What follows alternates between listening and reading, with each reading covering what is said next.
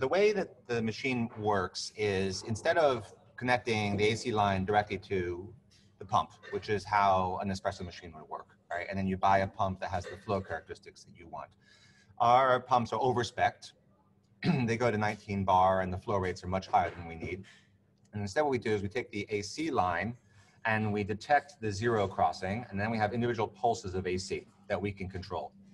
We then send individual AC pulses to either the hot pump or the cold pump so that, let's rotate this. Okay, so let's go to the next step and I'll explain what's going on.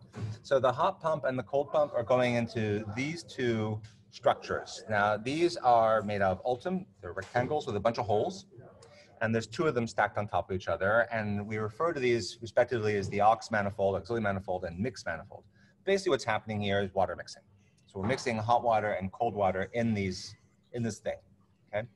And there's temperature sensors both measuring the in and a temperature sensor for out. So that's what's happening there. So the reason we control the individual AC pulses is that when we're trying to achieve a certain temperature, and the temperature is measured again here. So here is, see this brown tube here? So this is water going to espresso here.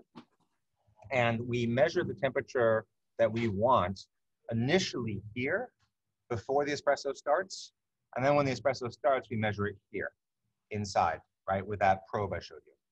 So if we notice that the water is too hot or too cold, we do one more cycle more, or a few more cycles of the hot pump or the cold pump to affect the mix here. And that's why these tubes here are only 1.2 millimeters in internal diameter. So there's very little water in here. So even though it seems like there's a fair amount of tubing, there's not much water going on there. It's basically one is hot and one is cold. That's exactly right. You're running those at different cycles to get the mix that you want. Exactly.